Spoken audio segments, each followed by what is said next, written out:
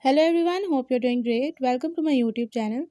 In my today's video, I'm going to tell you how you can add dual WhatsApp to your device Redmi A1 Plus. So if you want to have dual WhatsApp in your device Redmi A1 Plus, you gotta follow a few steps which I'll be sharing with you in my today's video. But before that, don't forget to hit the red subscribe button and the bell icon so you are the first one to know when I upload anything new.